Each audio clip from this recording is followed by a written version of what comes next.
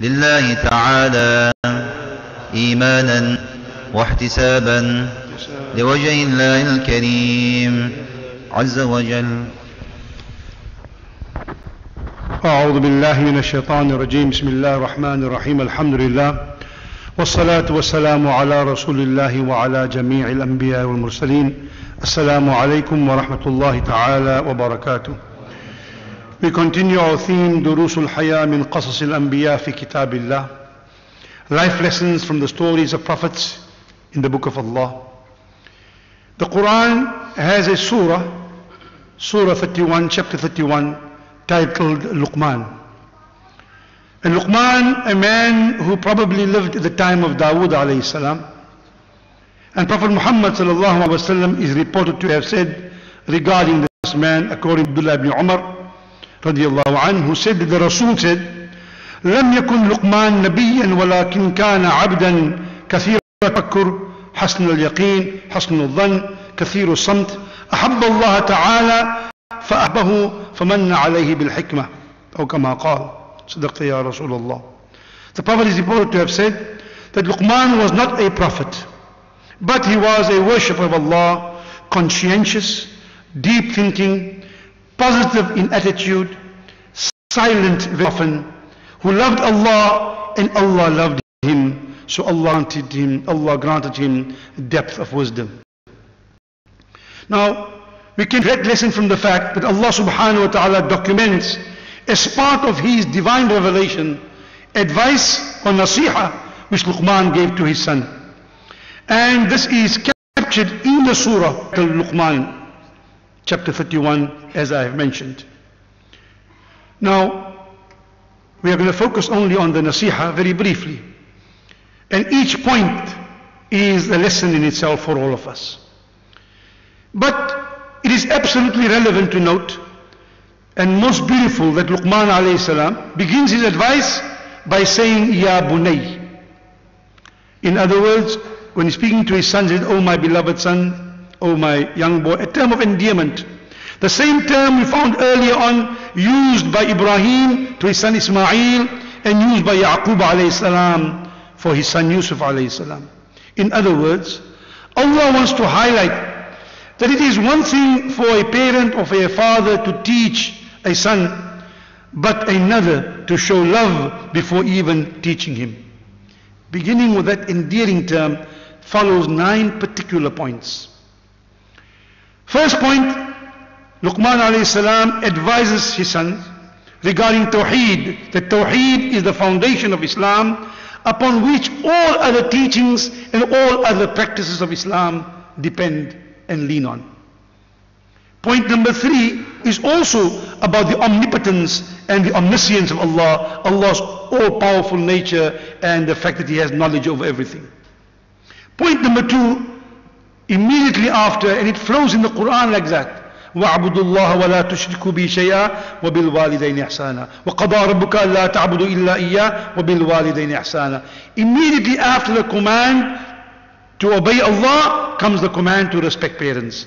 So the second point immediately after the one on Tawheed, and in between Tawheed and speaking about the omniscience of Allah comes the advice, respect for parents. Because we come into the world through the agency of parents. They are our nurturers, our caretakers, our protectors, our sponsors and our supporters. The fourth one is to establish worship.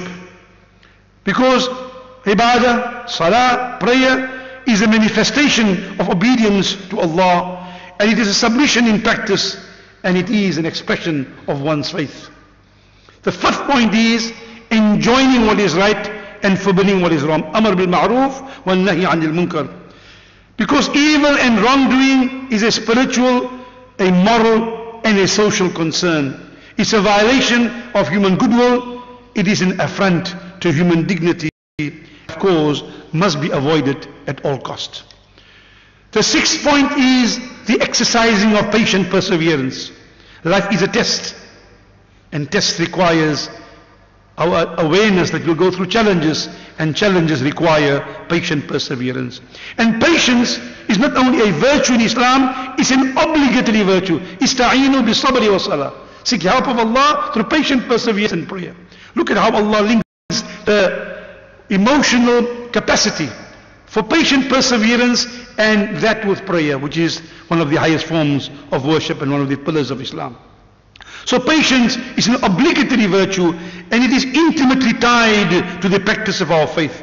For example, at the end of Surah Al-Imran, Allah says, Ya ayyuhalladhina amanu, Ya ayyuhalladhina amanu usbiru wa sabiru wa rabitu wattaqullaha la'allakum tuflihun. And numerous ayat in the Quran. Oh, you who believe, be patient, mutually manifest patience. In other words, try to assist and encourage one another to be able, facilitate patience among yourselves and strengthen yourselves by mutual bond.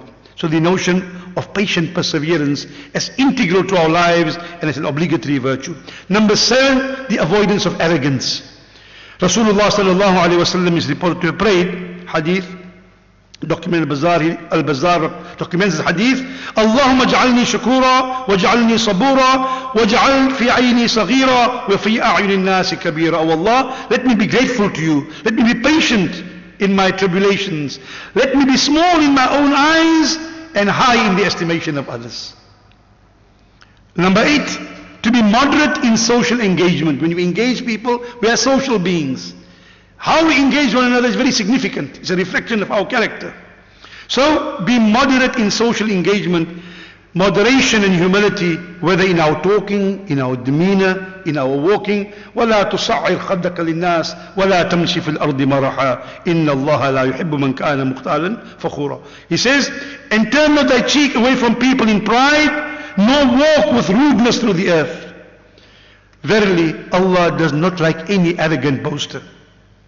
The Prophet ﷺ also advised, Man tawada'a lillah, rafa'ahu Allah. Whosoever humbles himself for the sake of Allah, Allah will elevate him. And the 9th point, to be careful how we communicate and how we use our words and how we convey what we convey. Words have meaning and can have incredible power. It has the power to inform or to misinform, to persuade or dissuade. It can hurt, it can heal. So consider careful what you say and why you say what you say and how you say it. That's why in another verse, which we often read in the khutbah, before the person says, qabiltu nikaha, in marriage, he says, we read the nasiha, Ya ayyuhalladhina amanu, ittaqullaha wa qulu qawlan sadida. Oh, you believe, say words that are straight. Before you say, I accept the person in marriage, قُولُوا قَوْلًا سَدِيدًا. If your words are straight, يُصْلِحْ لَكُمْ أَعْمَالَكُمْ وَيَغْفِرْ لَكُمْ ذُنُوبَكُمْ. Your actions will come right and Allah will forgive you your sins. So, there is tremendous depth of wisdom and great ethical value in these 9 points of advice from Luqman. Advice that are timeless. Advice that may be communicated from father to son, from parent to child, from family to family, and through the ages to members of society. And I hope I've done that here by giving the small talk to you, inshallah. May Allah make us walk in the footsteps of the prophets and learn from the wisdom of the wise. Just by the way, in a humorous note, but it's true, they asked Luqman al-Hakim, how did you become wise? He said, I observed the foolishness of the foolish and I avoided their foolishness. And Isa alayhi salam said, Allah gave me power to bring the dead back to life, but He never gave me the power to remove the foolishness from foolish people. So may we be of those who are wise and take wisdom, inshallah. وَمَن يُؤْتِ الْحِكْمَةَ فَقَدْ أُوتِيَ خَيْرًا كَثِيرًا. أَقُولُ قَوْلِي هَذَا وَأَسْتَغْفِرُ اللَّهَ وَالسَّلَامُ عَلَيْكُمْ.